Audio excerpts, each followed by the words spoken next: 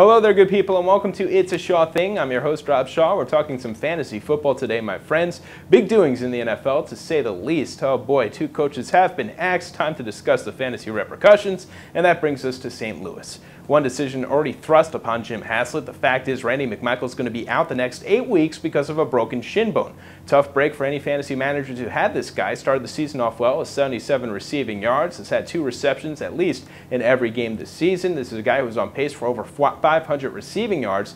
Well, now he's out. He's gone for a while. In comes Joe Klopfenstein. This is a guy who's been on the bench, formerly a second-round pick. He has some potential there. Of course, watch from a distance. Let's see if he does anything. If so, maybe not a bad option to start during a bye week for your starting tight end. As far as the quarterback position, who's going to be throwing him the ball, the answer is simple. Marc Bulger, of course. Any normal coach would make that decision, wouldn't you think? Well, apparently so, because Haslett's making the call right now, and he's saying that Bulger is back in. That's got to make Steven Jackson pretty happy, a guy who's very critical about the fact that someone 7 years the elder of Bulger started this past weekend, of course, which they lost. So Bulger will get his opportunity to start once again. Better fantasy numbers perhaps for Torrey Holt. Also, you might want to consider picking up Bulger. He's probably available on a lot of waiver wires at this moment. This is a guy who a couple of weeks from now could have some fantasy value, particularly when Drew Bennett does get healthy.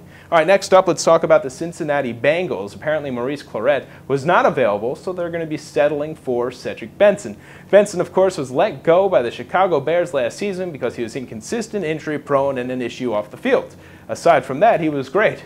Oh boy. All right, Cedric Benson, a guy who was formerly a top 5 pick. They invested a lot in him. Clearly, they didn't want to let go of him if they didn't force the hand. He did force the hand, which explains why perhaps out of desperation the Bengals are bringing him in. Kenny Watson, the backup running back, is injured right now, not expected to play this weekend. They're going to need a backup, so Benson will fit that role. Chris Perry also a little banged up in the past, so this is a guy who's injury prone. Benson might get a chance to eventually start for this team. Right now, probably anywhere from 3 to 10 carries per week. Don't pick him up at all, but certainly keep an eye on him if you are desperate for a running back. If he does become a starter, you never know. Obviously, he had potential to be a top 5 pick to begin with. All right, now about the Pittsburgh Steelers. Talk about bad luck. Willie Parker already injured, so they put that rookie in there. Rashard Mendenhall gets injured for the remainder of the season. Now what? Well, Muelde Moore will be the starting running back for that team, but they also just signed Najee Davenport.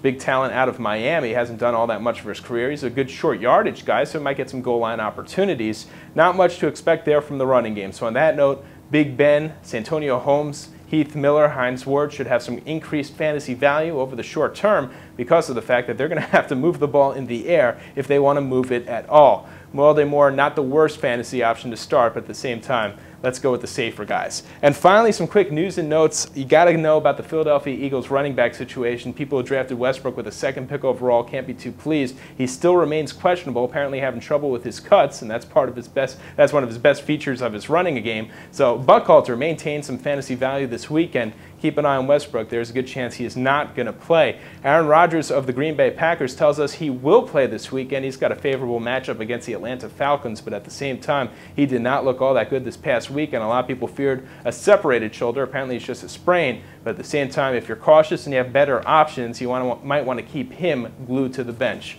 Well, my friends, that's it. It's a Shaw Thing for now. Until next time, I'll see you right here at opensports.com. So you think you can tackle a pro? There's only one way to find out. Click on Fantasy at opensports.com.